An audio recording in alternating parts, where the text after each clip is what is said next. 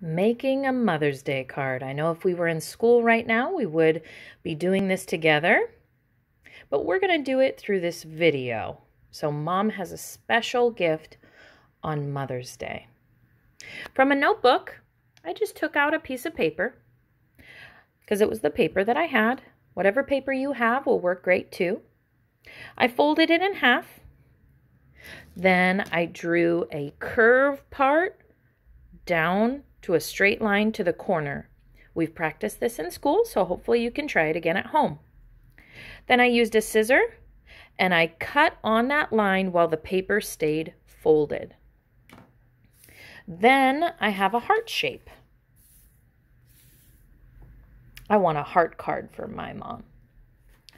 I opened it up and with a pencil, I drew 4 lines. So my writing will be nice and straight and look great for Mom. I left about a 2-finger space between each line, so there's enough room for writing. Now I can start writing my card to Mom. I'm going to start with a sentence. I appreciate everything you do for me. There's some long words in there, so we're going to sound it out and write it together. Starting over on the left side, we always start a sentence with a capital. I, space, p. I know there's 2 P's. P, r, e, s, e, a, t.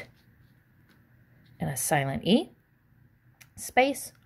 All, space, you, oh, this letter goes below the line, sight word, space, oh, I ran out of room. I've got to go to the next line over on the left. I appreciate all you do, d, oo, space, for, another sight word, space, me, period.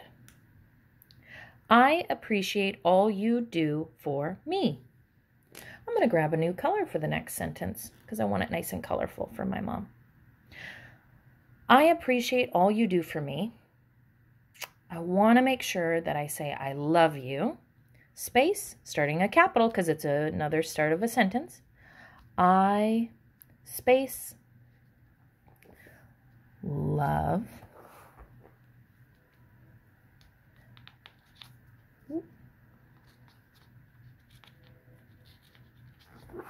Space, got to go to the next line.